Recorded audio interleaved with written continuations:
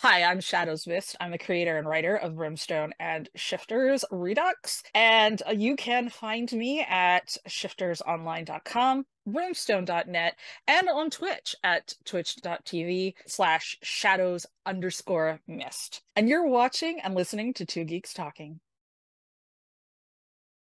Good morning, afternoon, evening, everyone. Two Geeks Talking is an entertainment industry interview show where we interview the creative people from the comic, film, TV, movie, and video game industries. And of course, I'm your host, Kurt Sasso. We are joined today by a very special guest. She was on the show at least 13 or 14 years ago. It has been a long time since we have had this amazingly talented and creative person, to the point that the podcast is actually not even online anymore, which I am bringing back, by the way. And we are joined by the creator of Brymstone and, of course, Shifters Redux and a bunch of other things we'll touch on today. Joined by the ever-talented Tary. How are you doing today? Doing all right. It has been so long since I've seen you. It's so great to have you back on. It has been a hot minute, hasn't it? A lot has changed in both of our lives, obviously, for sure, too. Oh, yeah. When you first were on this show, when we were first starting back in 2008, 2009, Brymstone was your main webcomic that I had found, and it was just an amazing story to read, and we had such a wonderful time talking. I'm jumping ahead of myself here, as I normally do, because I'm so excited to talk with you today. For those that don't know anything about yourself as a creative person, tell us who you are and what you're bringing to Two Geeks Talking. Well, and my name is Tary. I'm also known as Shadowsmyst in the community. I have been in the webcomics community for a really long time. If you are wondering why only half of my face is working, I am suffering from a bout of Bell palsy at the moment, so bear with me. I have two comics, Shifters Redux and Brymstone. Shifters is actually the older of the two. I started that when I was in college, way back in, I think 1997 was when I started drawing it. And at that time, it was called Shifters the Beast Within. After some very scathing reviews and self-reflection, kind of got shelved and rethought for about 3 years. I also lost my writer at the time, so I had to learn how to write. So that took me a little bit of time. But after that, I still love the idea, and I think it's really important when you are a comic creator that you have to really love what you do and what stories you tell. And it was just a story I couldn't let go. So I kind of retooled it. I had a big roll of newspaper on my wall with sticky notes and figured out my story. And then I started Shifters Redux, doing kind of a one-woman show. All the writing, all the drawing, all the coloring and everything to start with. And that was about 2016, I think, that I rebooted it. And since then, I have been slowly plucking away on it as my health and my schedule and everything has a thing. I'm actually, as a day job, I still have a day job. Unfortunately, this is not my day job, is a graphic designer. So I'm still doing that and doing this. So I also started up Brymstone somewhat after that. And it's actually based on a role-playing campaign, like a tabletop campaign that I played with a healthy dose of anime fandom in there. So that was a comic I started kind of, that was a much more fun, just kind of doing something different kind of comic to kind of give me some relief when Shifters was too much. But it kind of took on a little bit of a life of its own. So I was actually really quite surprised about that. That said, I'm also just, I'm an illustrator as well and I have some IMDb credits to my name as I've illustrated some role-playing books and I've got some credits for those. So, and I do private illustration and stuff too. So, and a lot of merch. That's just part of my talent set as a graphic designer. The lifeblood of any creative person. You have to do it, right? Yeah, for sure. Yeah, you do. Eventually, I'll probably have a T-shirt or something like that. I'll bring that back, dust it off. But I mean, if you ever want a little advice, if you ever want a little help, let me know. Sure. I was very tempted. I was very tempted to break out the old T-shirt from back when I did the comic circuit, 2012, and just showcase, what it was. Something I quickly did at Vistaprint, and it's like, all right, this is enough for promotion. We'll go from there. What's the genre of both Brymstone and Shifters? Shifters would be it's cyberpunk urban horror, I'd say, and fantasy, high fantasy. Is definitely Brymstone's genre. So those are two of my favorite genres, not consequently or like coincidentally. The two of them, I really like urban horror, but I also really like cyberpunk. So I decided to just smash them together. So then what's the most misunderstood aspect about the cyberpunk urban horror genre that maybe people who don't follow them misunderstand?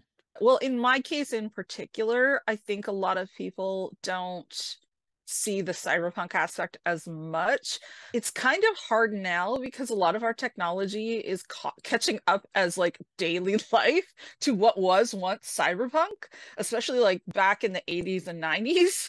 You know, you look at Neuromancer, you look at some of those influences, and you look at even like Cyberpunk 2077, which came out and stuff, and it's like you can recognize a lot of the tangents that are going there. Like this is all just beside like things like cybernetics, which we don't yet really have, but even then we kind of do in some ways, or at least we're going in that direction. I think it's like you lose some of the actual futuristic aspects of it unless you like really push it into almost beyond where I think cyberpunk lies in its sweet spot. I do have to remind people a lot of the time that Shifters actually is an alternate timeline to Earth, because the reason for the megacities and everything like that is that there was a war, a nuclear exchange that happened at a certain point. It didn't go into like, it was kind of like one of those like, oh, cat, sorry, cat, but That's funny. there was a nuclear exchange in the story that rendered a good part of North America uninhabitable, which forced everybody onto the coasts.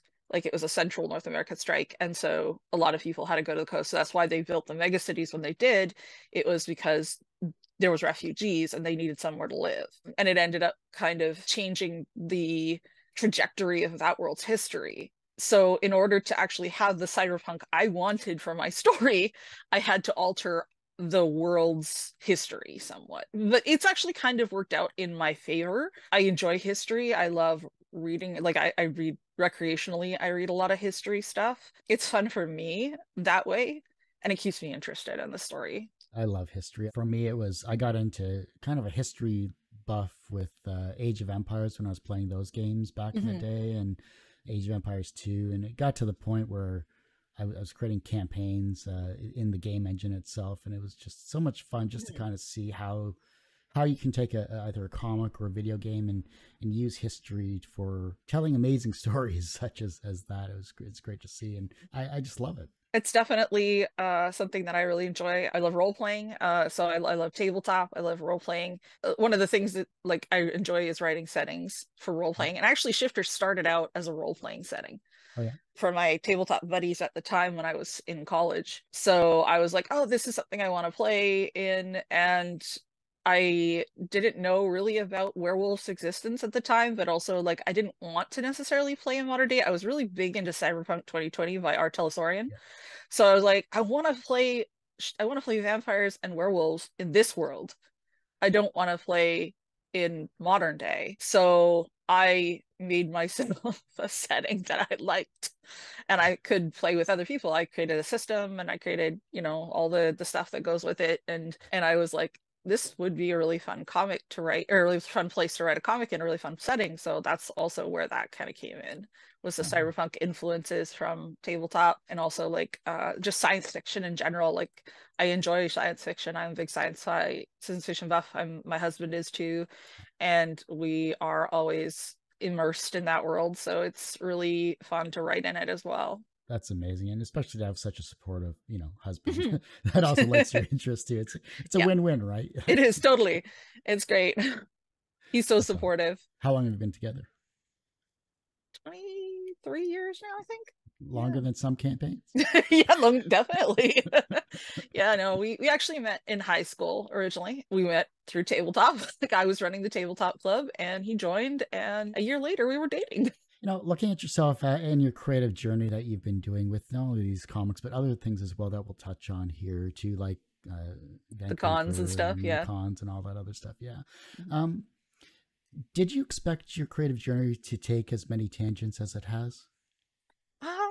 I don't think I've ever seen my creative journey as a line. I've always seen it as a wandering path that I go where I want. I'm like a cat. I just kind of go where I want. So I definitely think I didn't expect this many roadblocks. Is less about tangents and more about roadblocks, because I have not always been in the best of health. Unfortunately, I'm not a person, unfortunately, who enjoys, as currently noted, with half of my face not working. I end up with interesting diseases and health problems. So I don't think I ever expected to be like to have to things to take this long. I mean, it doesn't help that I did, just kind of toss like 400 pages aside and say, oh, okay, I'm going to start again, somebody who's crazy. I think every time though that I am working, every time I put pen to paper, it is a learning experience. Like it's constantly learning, it's constantly exploring, it's constantly challenging yourself. Like it matters, but it doesn't necessarily matter at the same time. It kind of is, it's fine to wander. Like, like they say, those who wander are not necessarily lost. And I think that that's just sort of how I view my creative journey. And I'm just taking people along with me. I hope people enjoy that. Well, I think they have. I don't think you would have kept doing it if you felt that, you were stuck in a process or stuck in a thing. You've always evolved yourself creatively, graphically as well, too. And you completely retold your entire comic as well. Like that takes guts to be perfectly fair. You could have just left it as is and just continued on with the story, but you saw a better way to do it. Yeah, I wasn't happy with it. Like at the time, I wasn't happy with the direction. I wasn't happy with how it was flowing. I was just too agitated by when I go back and I read one of my stories, I want to feel good about reading it. I want to feel excited about reading it. It's got to have a flow. And I went back and I read it critically and I realized how it, especially in the early days when I really didn't know what I was doing, it really didn't. So I'm like, no, if I want to continue this, I have to go back to the beginning. I can't continue it from where I am. I've written myself into a corner. It's kind of like, no, go back to start. You've found a dead end. You do not pass go. You do not collect $200. You get to go back to start. So that was kind of how that went. And you know what? I'm actually really glad that I have, because it's definitely turning more into the story I wanted to tell. As much as I adore my writer at the time, who was James Strassel, we definitely had some different ideas, and I didn't really realize it until later. I was way too focused on learning the artistic aspect of cartooning as opposed to being able to creatively direct a writer who has very different ideas than you. You have to be the producer and the director for everything that you're doing, whether it's a film or a comic, or whatever, because no one, and this is 20 years of IT speaking as well, we're not mind readers. We don't know what's happening. So No. You just got to talk it out. And I mean, now obviously I'm in a point in my career where I've now directed many creatives. I have the experience of being a senior designer in a management position. I've had managerial experience now directing people in large capacities, creative capacities, to all work in the same page, working with the cons and stuff, and we can get into that later, has definitely helped me develop those skills. Communication is always very difficult too, especially when you have conflicting visions as well too, and especially creative visions at that, because it's like herding cats basically. A little bit, yeah. It is difficult. And it's also like, creatives are people who they have their own vision and they have their own ideas, and you have to respect that about them. But at the same time, you have to let them not get so far off the script that it goes sideways. And sometimes that requires a gentle hand, and sometimes it requires a little bit more heavy-handed, depending on what's going on. But it is definitely a challenge to find that balance. I always take away their power cord for their tablet. Well, it's not usually like, I don't like using the stick creatively that much. I feel like that demoralizes an artist, and that includes writers and other creatives like that. I like to see how we can find a way to work forward that we're both happy with, so that we're not demoralized when we actually come to the point of doing the work. Creativity is a hard thing to do anyway, especially on demand, especially when you aren't working necessarily with the material you're most familiar with, or you're still kind of in a learning process, or maybe you're not a professional at it, you're just kind of a skilled amateur. You need to have, as a manager type, you need to have certain skills to develop not only the product but their creativity, their skill, and not demoralize them in the process. Like, not make them feel like crap, basically, because they've made a mistake, or maybe their vision doesn't match the needs of the project. You have to kind of find a way to align visions without hurting feelings. The convention scene, at least from my side of things, is interviewing people is completely different than being behind a table, obviously. Behind the scenes as a con runner, and that's what I've been doing a lot of. I've actually been one of those people that makes the con happen, that Nice. makes it go. In my case, I've been doing communications mostly and making sure that all of the signage and all of the decorations and all of the stories, all of the social media and all that happens. But I've also been a chair, which means I just made everything go. Making sure all the people are doing all their jobs on time in order to make sure that an event happens. Event planning is very hard. I will just say that. Very hard, very thankless. I mean, obviously, I spent many years behind a table as a vendor, and it's something I still incredibly enjoy when I get to go and vend and meet people and meet fans, and it's an absolutely thrilling experience, and I love it, and that's why I've done it for like the past decade. I've been everywhere from San Diego Comic Con to my local Comic Con to my local furry con to my local anime con. So I've been all over the place and I've tried all the different genres. I actually got involved running cons. I think it was 2012 is when I first started getting involved. And that was like doing like their con book, because as a graphic designer, it's easy for me to do that kind of work. Doing signage, making t-shirts, that kind of thing, con merch, whatever. That was with Cost and Effect was the one I started with, which is a local con that doesn't exist anymore. That was run by a friend of mine, Greg Neher. He kind of merged, like there was kind of a disruption on the scene in Vancouver, which is where I am, where the local anime con ran into some financial trouble. Oh, well. So they weren't able to run for like a year, a couple of years. Another con set up in its place, and it kind of stole their name at first. Anyway, there was a bit of drama there, and then there was three cons that decided to team up and do like one big con, like three cons under one roof, and that was where I really started to get involved as like in a bigger way. I mean, I did do the vendors for one con, for Anime Con, and I don't think I would ever do that again, just because I did not enjoy the policing aspect of it. In the terms of, in this particular con, they did not allow bootleg merch, especially of anything Studio Ghibli or Disney, just for copyright reasons, and looking to avoid any kind of legal backlash, basically. But I didn't enjoy that as much. So like communications is definitely more my jam. But I got into the other one again to help the graphic design, to help with communications, to help, and it was a good experience, but it was also a very tough experience.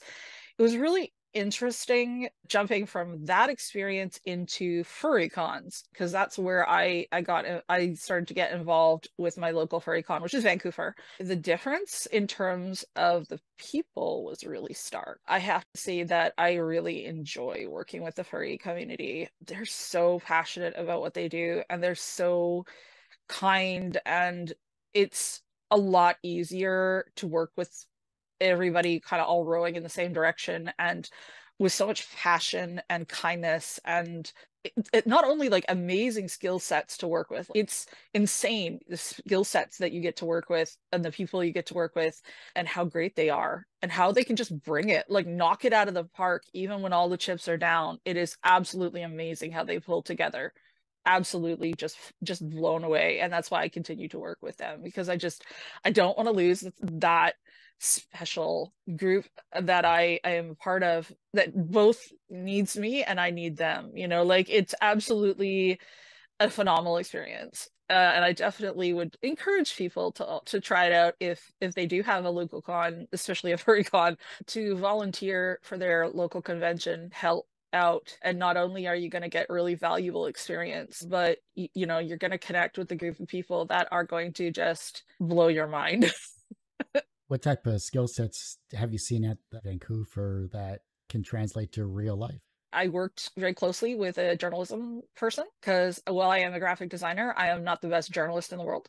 And this person is near and dear to my heart. They have saved my butt so many times as a journalist, and they've parlayed those skills and stuff into a job.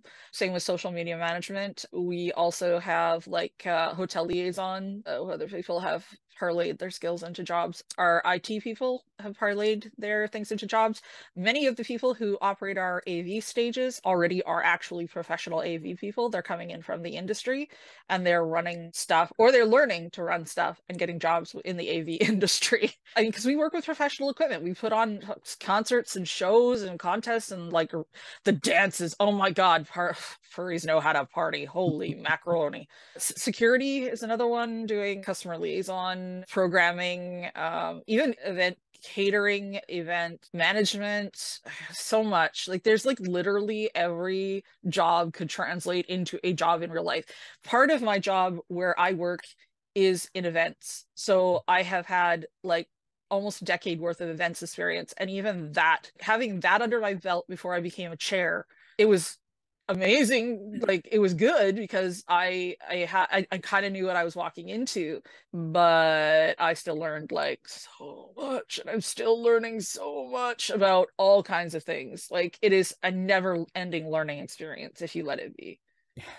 That's funny because I've always wanted to start a Twitch channel myself, and I kind of have one, but I think my gaming days are a little more rage filled sometimes. It seems I got to find some cozy games or something to calm me down, you know, when I'm playing. I mean, there's the most popular category on Twitch is just talking.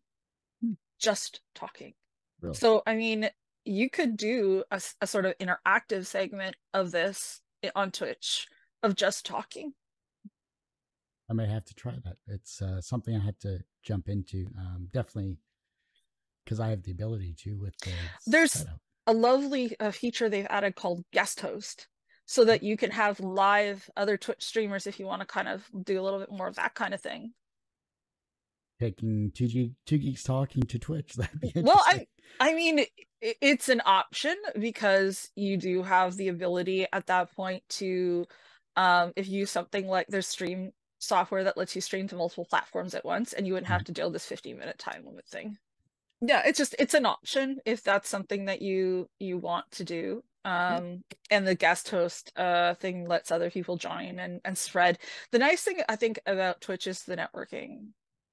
A lot of that is cool. And I can talk more to you about that after this if you like. Yeah, no, that'd be awesome for sure. I definitely would love to do that because that's how I happened upon your channel actually on Yeah. Twitch, was just because I was just streaming through the thing. I think I was looking at some Destiny 2 stuff and I saw Shadowsmyst. That sounds like a familiar name. I Yep. hadn't seen that in forever. And you just happened to be there. It was a Talk great, about it was like definitely kismet right there, you know? well, let's talk about that because you know, Mhm, being a streamer and having fun with games is always good. A way mhm. to relax, but also connect, like we just talked about here as Well, I well. also draw on there too. Like I draw live. So Nice. So how did you get into Twitch then, and what do you enjoy about it? oh, well, okay. So, I mean, so this is going to take a little bit of a tangent, but the webcomics world has changed a lot in the last, like, decade, a little more, not 2 decades that I've been in it. And it's kind of almost frightening to say, like, oh my God, I've been in this industry for 20 years. Oh my God.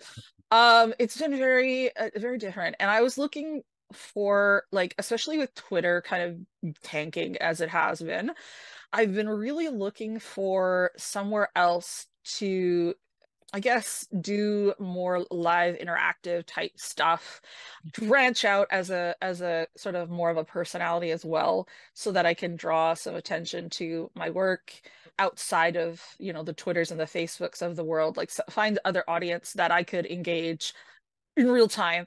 I used to do streaming with my comics when I was drawing them. And one of the things that it does is it keeps me on track and it sets me a regular schedule, which is something that I desperately need to stay on track with updates and stuff. I really, really need to have that regular time put aside that people expect me to be somewhere. And I thought, okay, everybody's on Twitch. It's free. I'm gonna try it out. It's only OBS. I can use OBS, which is free, or Streamlabs or whatever, and I can just, see how this thing works. And, a lot of other people were into it. This is especially during the pandemic and stuff where it was kind of like everybody was kind of trying to find new ways to connect with people. And I just sort of just started doing it like kind of like I used to in the sense of like streaming, but I also decided, you know what? I'm gonna try playing some video games on, and it allows me to change my category so that I'm sort of in theme for that particular day or whatever and do that. And I also had a friend who was kind of hounding me about VTubing, about VTubers, I should say. At the time, wasn't asking me to VTube, but was saying like, "Oh, you have a great voice. You'd be a great VTuber." Blah blah blah. So I was like, "Okay, I'll check it out." So I checked it out, and I was like, "Okay, this is really cute." First off, and then I'm like, okay, you know what? I'm just gonna give it a try. I'm just gonna like see what happens. Like, I got a friend of mine to be a moderator, and I started a 2 day a week thing because that's all I felt that at the time that I could essentially upkeep was 2 days a week, basically Monday. And I was working from home at the time, which was probably the only reason that I could actually pull this off. I started just playing an old favorite of mine, retro game, which was City of Heroes. Nice.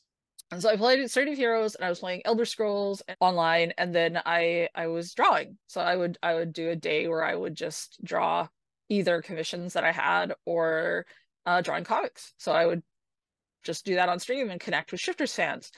Not long after I started doing it pretty regularly for a couple of months, I started to see regular people hanging out, like regular fans coming back and saying, "Hey, oh my God, I haven't seen this forever." You know, people who also played City of Heroes forever, like forever ago. Yeah. And it's like, there you go, you know?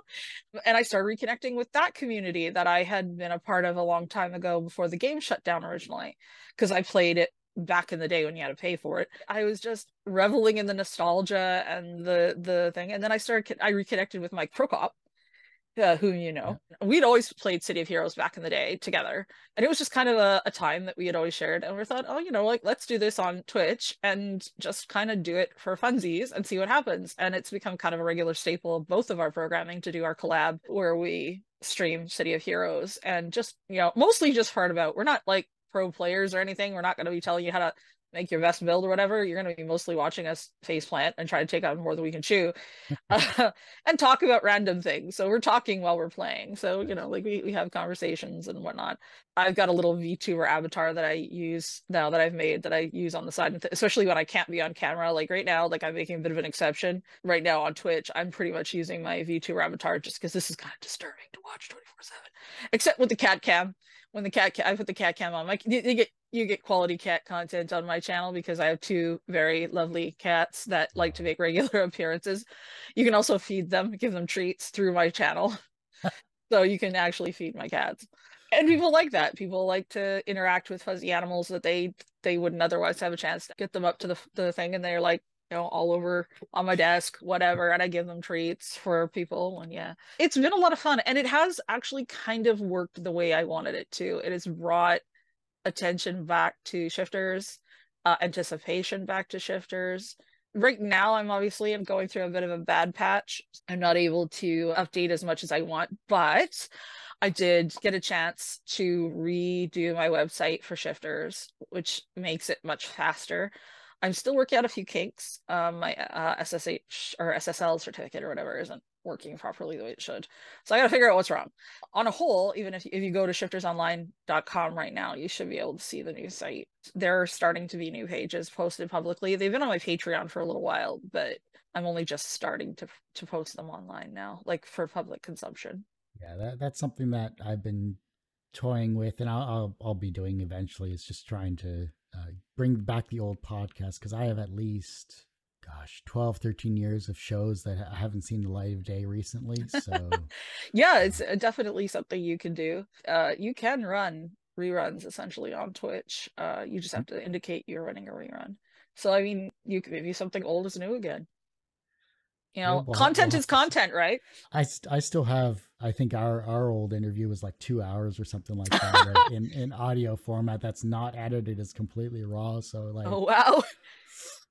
yeah, there's a lot of really great content back in the day, but I always wonder if the climate is right for some of the older content. You know, Oh, it's that's definitely, you know, that's definitely a thing is when you've been working in a medium for a really long time and the times have changed, you can definitely run into interesting takes on your work. I was tooling around Twitter and I found out that I was banned by a certain fairly large webcomic news affiliate site. And I wasn't up until a certain point. And I have a feeling that it might have had to do with something that happened in my comic and they were mad about it. A little drastic, don't you think? A little. I think maybe it was a little. I would have rather had a conversation about it before they decided to just block me for no apparent reason. Not that it's not easy as heck to get around a ban if you really want to. All I have to do is log out and look at your tweet. But it was kind of a bit of a aha moment for me because I was like, like I've done a thing in my comic, yes, but you don't know how it's going to pan out. But you're punishing me for storytelling essentially, and it's like okay, yes, the person who was affected was a person of color at the time, but like you don't know that he's that this is the way it looks. This person is also kind of a bad guy, so and that was kind of evident from the start. Like bad guys have bad things happen to them in comics. That's just kind of the way it works. I don't know. But it's like, it begs, I think, a bigger conversation of like, I mean, you're obviously free to do what you want to do. And if something makes you uncomfortable, don't consume that media, whatever. Like I've kind of, for the most part, I've moved on from that, obviously. And the occasional time when people inevitably link to this site to show me something new, comic news related, I have to go through hoops to read what it is that my friends wanted to tell me. But there are, I guess, consequences to making story decisions, and I'm not necessarily going to apologize for my story decisions, especially in the moment, because I didn't think there was going to be a huge issue, because I know what's going to happen. I know you don't know necessarily what's going to happen, but like I also kind of look at the world, and I guess I personally I hold a mirror up to it, and basically this is what I see to some degree, is like, yeah, sure, the white people haven't had necessarily the bad things happen to them that are supposed to happen to them yet, because they're main characters. I'm going to torture them. It's going to happen. And the end probably isn't going to be what you expect. But judging me based on an unfinished work, I feel, is kind of a bit premature, It's if like that makes sense. it's as if you get a series from, say, like George R. R. Martin or Stephen King or something, or Neil Gaiman, let's say, and he stops halfway through, and you're expecting something, or you have a twist on a character you're fully invested in, and then it's like nothing happens, or you decide to not pick up the book because that pissed you off. It's like, well, what about the rest of the story? What about everything else? Yeah, it's like if everything just stops like halfway through the Red Wedding, what is your thoughts there? Like, it's bad catering is what it was. yeah, it's just like I have a regular day job. And Shifters does not pay my bills. I put out money for it. I put out time for it. I mean, it is a labor of love. And right now I'm handling a lot of the coloring and stuff too, which I'm very slow at. It takes me probably almost a month to produce a page right now, just in the amount of time that I have to work on it. And I can't even really work on it right now because of the muscle weakness and problems I'm having with my face, and the medications I'm taking to deal with this right now, and the pain that I'm dealing with right now. Because let me tell you, Bell's palsy is ouch. When I run into these things, it obviously slows me down. Now there's definitely considerations I've had in the sense of like, I'm getting on in life. I would like to finish this before I die. I've thought about writing it as a novel because that might be actually faster, just because it's less like the drawing takes less time. Like it takes less time to write than it does to actually draw a comic. But yeah, it just takes a lot of time to do comics. And whereas like, writing a novel, if I put time into it, and the same kind of time into it, would yield progress a lot faster. I mean, I might still, being a product of an older generation, I am not necessarily as aware of sensibilities, especially online, maybe in certain spheres, as maybe younger people might be.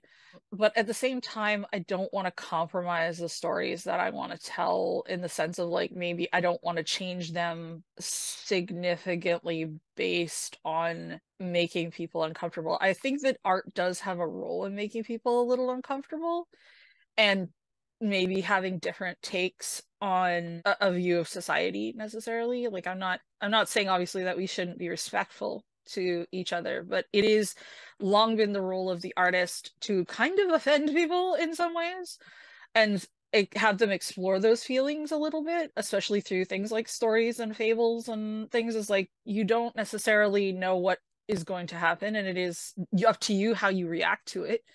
But part of art is to make you think. If I have made you think or made you feel, that is part of my job as an artist. It's one thing to spread hate per se. It's another thing to show somebody's life and the hardships that they've endured, and having those hardships happen to them and having people around them react realistically. There's actually a scene coming up in Shifters I have been kind of agonizing over because of sort of some of that influence, honestly.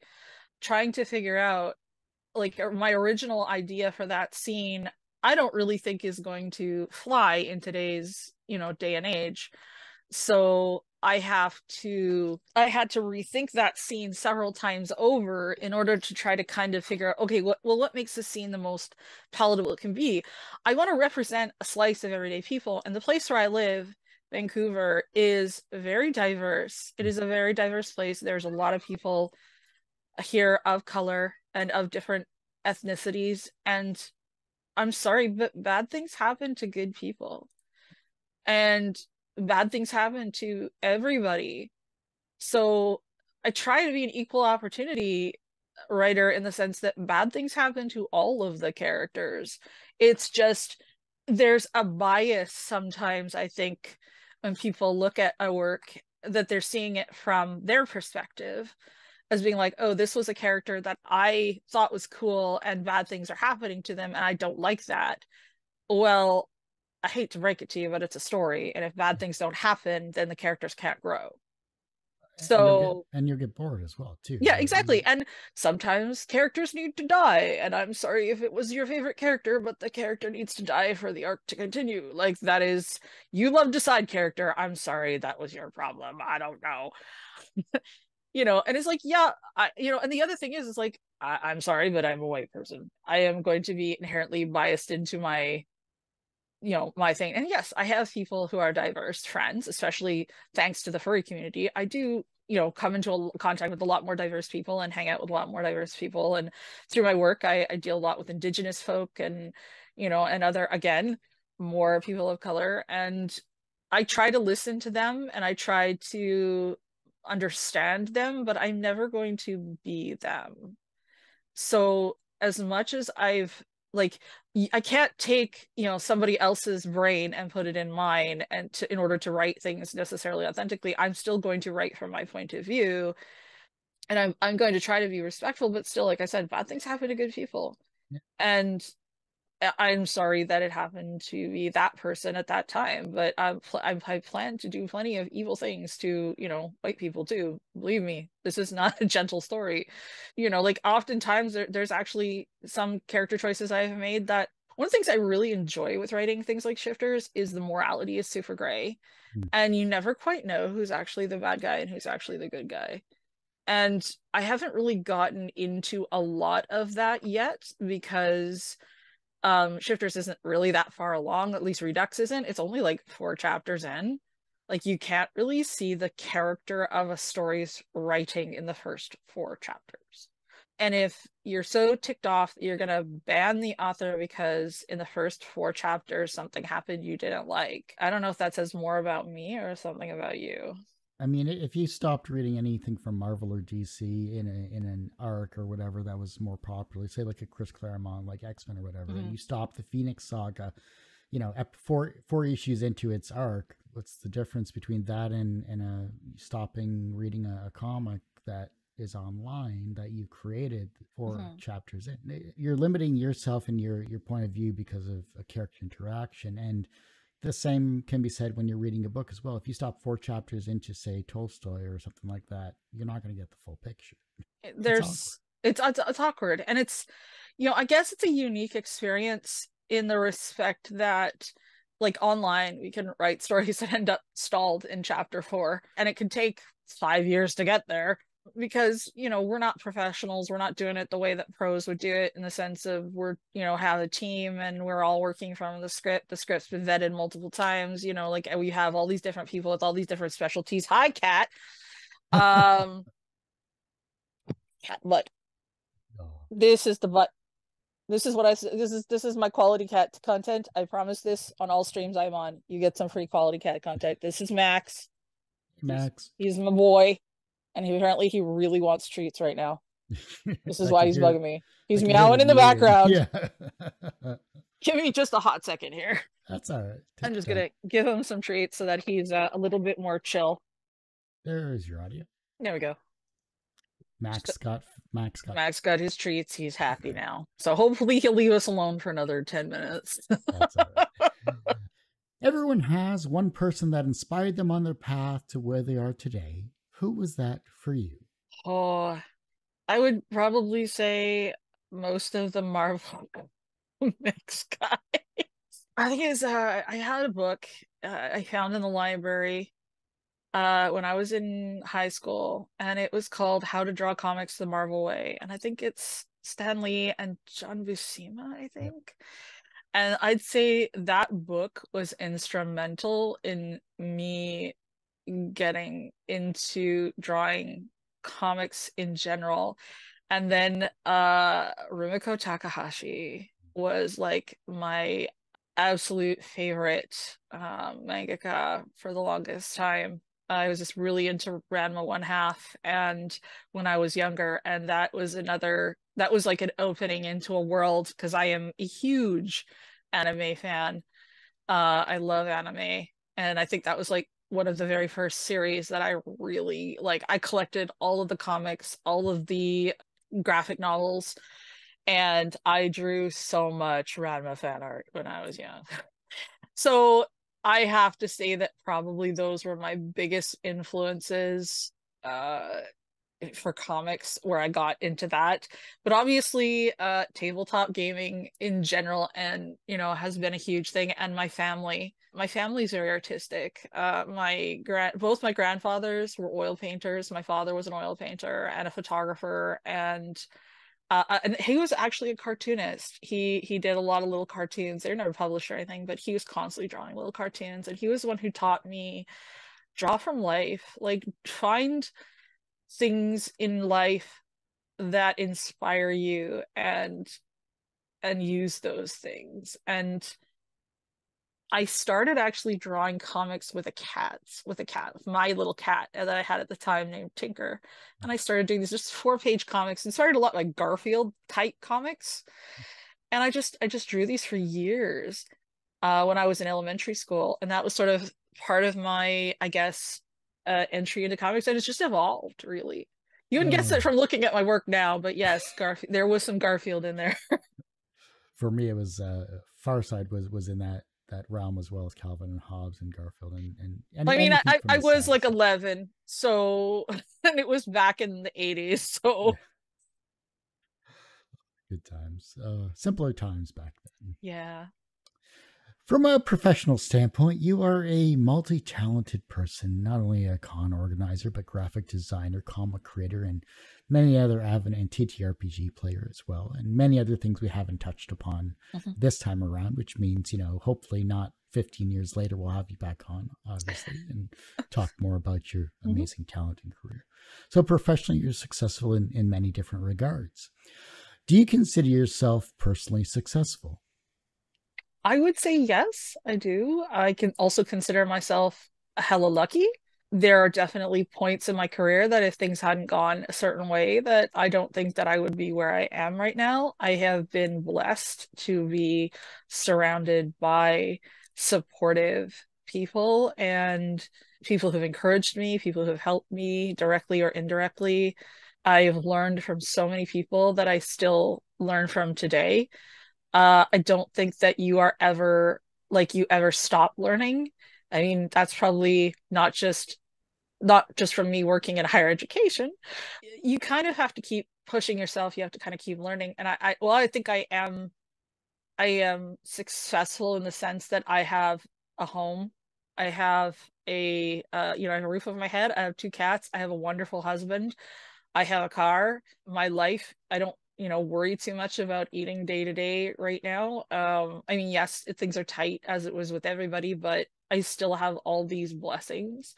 And these were things that were tedious or tenuous. And it's not tedious so much as tenuous. When I was younger, my family was very poor. We didn't know if we were going to eat day to day. We had a house that was falling apart, literally. I don't have vermin in my house. I have a lot of privilege, and I think that that is part of that success. As a result of that, I really am trying to use my more stable base to essentially pull others up. I have had people stay with me who have had nowhere else to go, especially trans youth. I have trained more than one person how to adult or how to drive a car, just to help them get on their feet, so that they could get a job or, they could move forward in their life.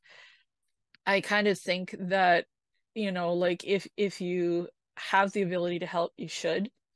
And I try to practice that. I try to give back, for all of those who gave to me to get me to this point so that I could live a life as, relatively comfortable as this one is right now. I mean, I'm not rich by any stretch of the imagination. I own a townhouse in Vancouver. I am not rich. But a lot of people would see me as that way because I own something. So, but I mean, I got into the housing market before it went ballistic because I'm old. Yeah. So, but again, I recognize that luck, that privilege, that I had the opportunity to do that before it got to this point, and not, and the people today don't have that opportunity. So again, a lot of luck, but I did work hard for what I do have. And there isn't many other places unless I want to go to central Canada, and I don't know what I would do there. So I have a very comfortable job here, and I have a good job that I'm good at, and people I work with I love. They are so wonderful and supportive and amazing people that, like, a lot of people can't say that about their work. A lot of people go to work every day and they hate it. I have the privilege and the fortune that I can go to work every day and love everybody who I work with and what I do. The reverse of success is failure. How do you deal with your failures?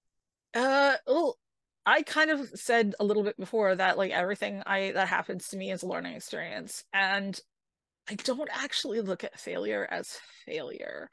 I always see there as an opportunity to learn, as something like, okay, I obviously have done this thing and I have made a mistake, but that doesn't mean I have failed yet.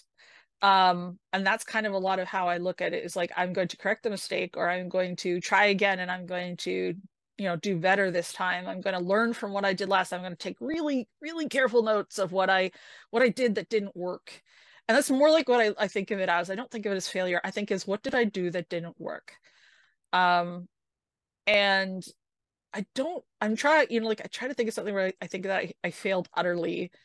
And the only thing I can kind of think of is, like, I didn't, and every time I go back and really examine my failures, or what might be considered failures, would be like, they don't feel like a failure exactly. More like I did some things right, but there's obviously some things I didn't know at the time, or I didn't have enough knowledge in this area and it fell down, or I mean, maybe it's a product of learning to critique design, of like, you're not there yet. What is like a thing, actually, it was I learned in school, but it was what my teacher said all the time, was like, you're not there yet. You're onto something, but you're not there yet. You need to keep trying. And I am a stubborn creature. So I just keep trying, and I keep learning from my mistakes. And I'd rather say that they are mistakes than failures, because you could fix a mistake. And most of the time, like, you can, like, if you're thinking about it, you can learn from what you've done wrong. And I mean, like, if we were all here, all perfect, all the time, it wouldn't be life. We're here to fail sometimes. We're here to make mistakes. We're here to, sometimes fail spectacularly. And sometimes failures happen that aren't even your fault. And you have to cut yourself slack to say, okay, you know what? The universe just decided this was not going to be a thing today. And I'm going to just take the L, and I'm going to walk over here, and I'm going to do something else until I can come back to this other thing and maybe make it a win.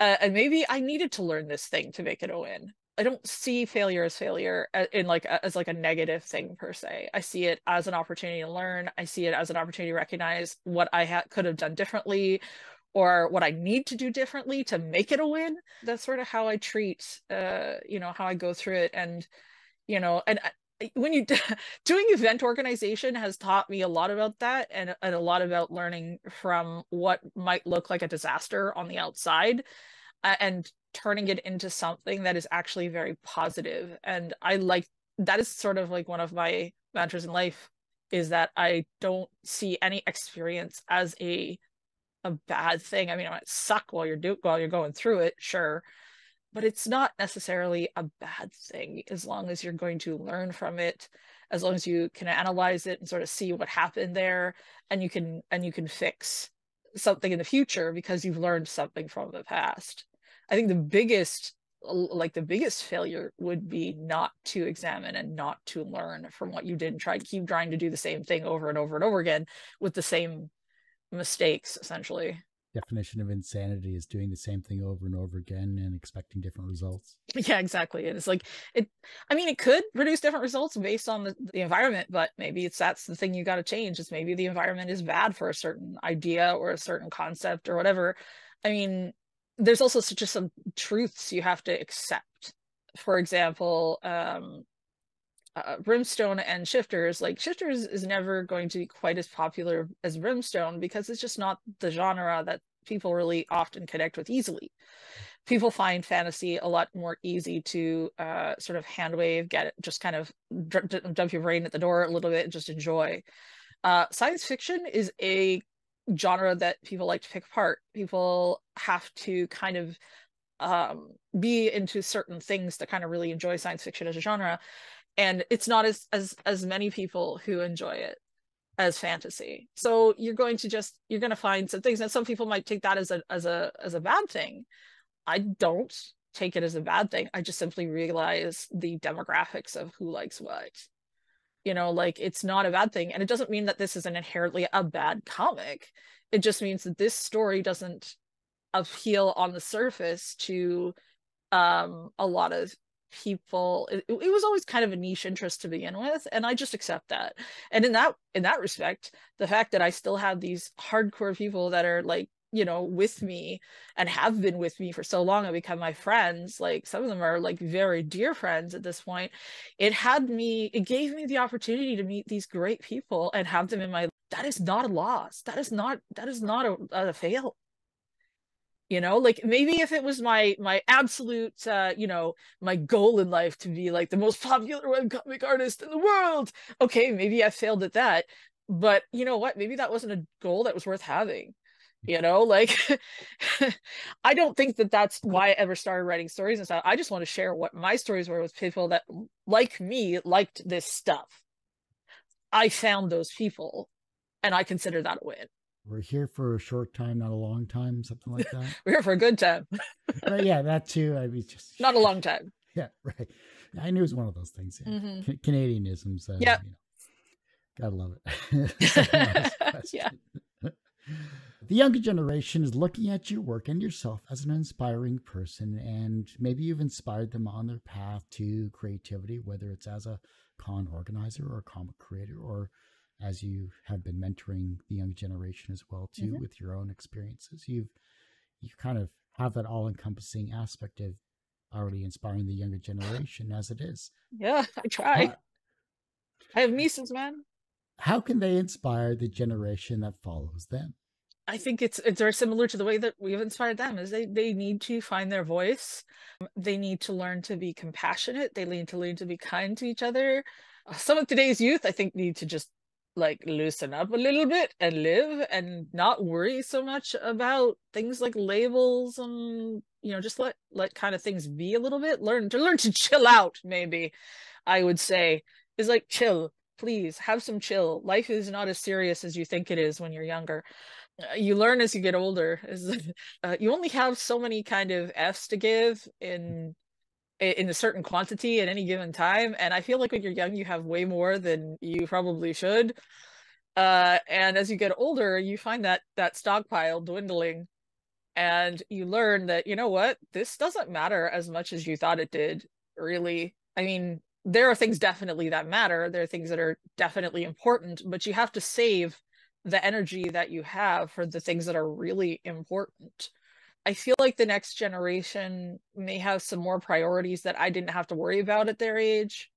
There's a lot of things going on in the world right now that are kind of scary from a historical perspective.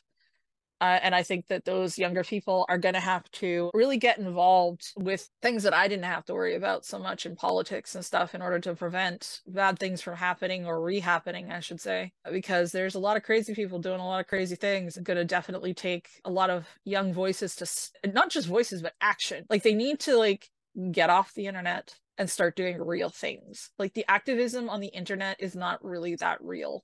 You need to physically go places and do things, unfortunately. As a creative, I hope that they learn to tell their stories authentically and that they don't give up even in the face of difficulties and tribulations. They're tests. You just got to get through them. I would encourage them to encourage others, to inspire others. I've always kind of felt like you got to kind of walk the walk and talk, if you're going to talk the talk. Like it's easy for people to see people who just talk the talk as hollow.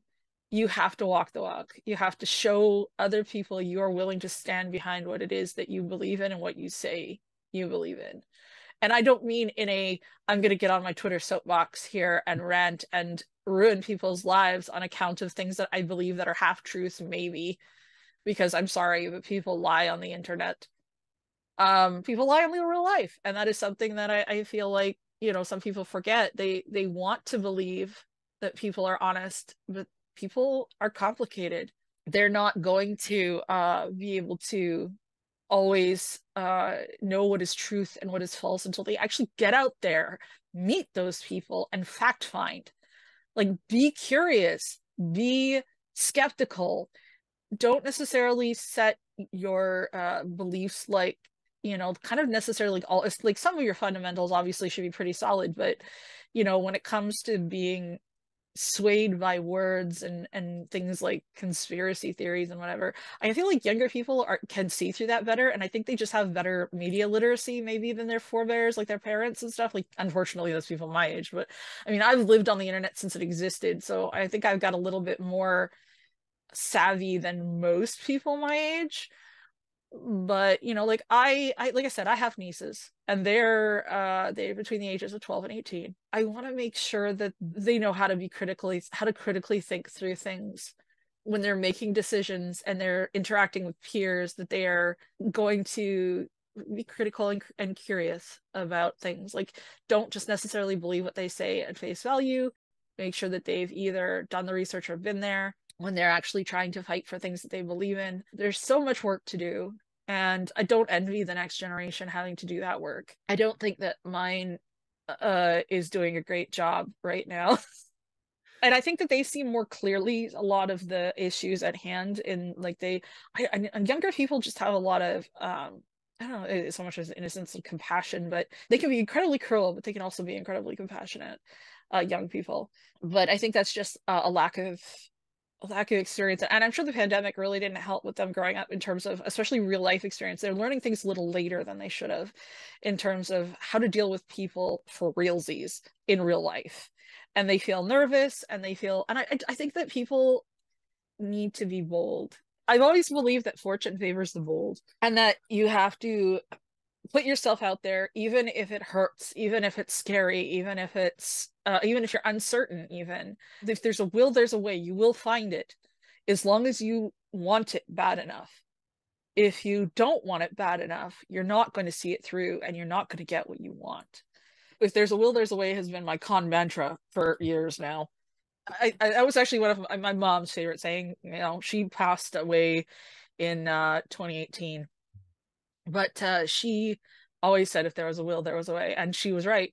If you believe in it and you are staunch and you stay with it and you keep pushing and you go with it, you can find the people who will help you.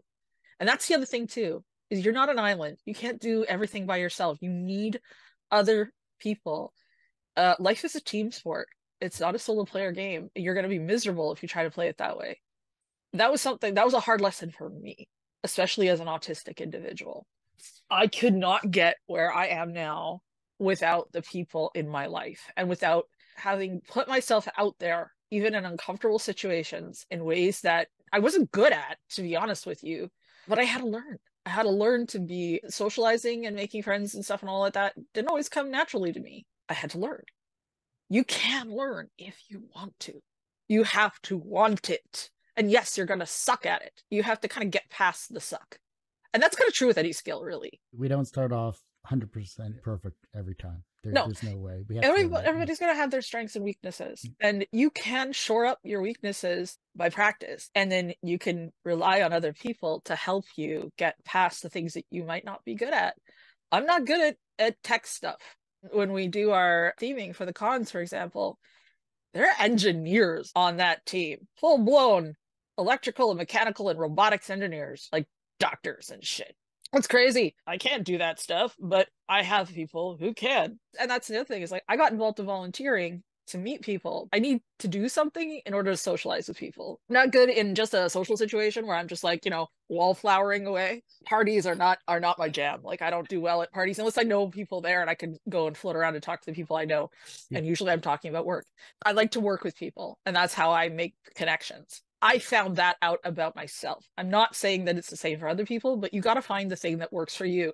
And just because one thing doesn't work for you doesn't mean something else isn't going to work for you. So you got to try all kinds of things. And that's another thing is just try all the things, just try it. It might suck, but maybe you'll find out that, maybe it doesn't suck as much as you thought. If your life was a comic book or an anime, what would its title be? And what would its soundtrack be? Oh boy. That's a fun one. What would I would probably be an anime, probably a slice of life anime.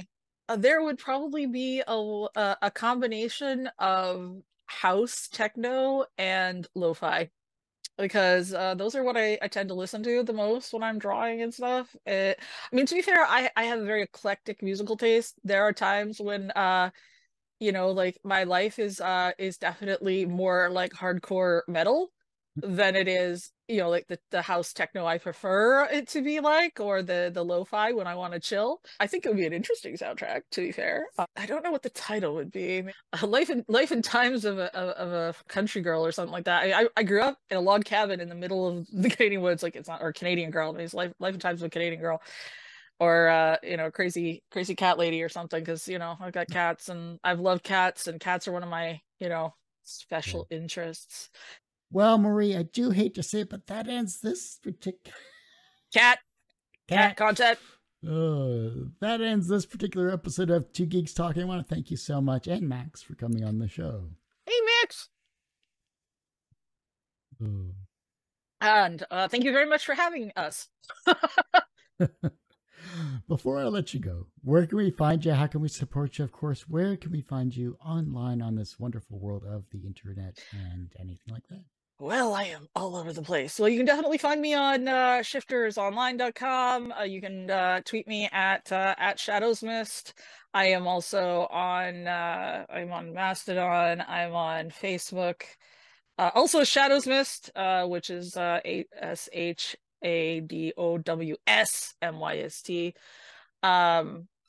I am on Twitch as Shadows _mist. Unfortunately, somebody stole my name.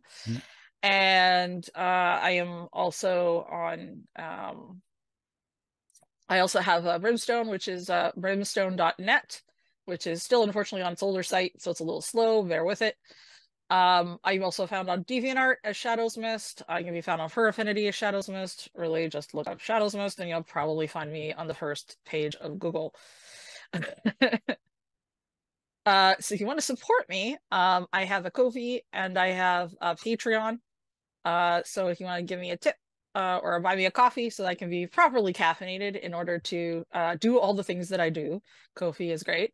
If you want to support me a little more long term, you want to get early updates, you want to, get stream notifications, things like that, Patreon is definitely what you want to check out. Again, Patreon is /Shadowsmyst.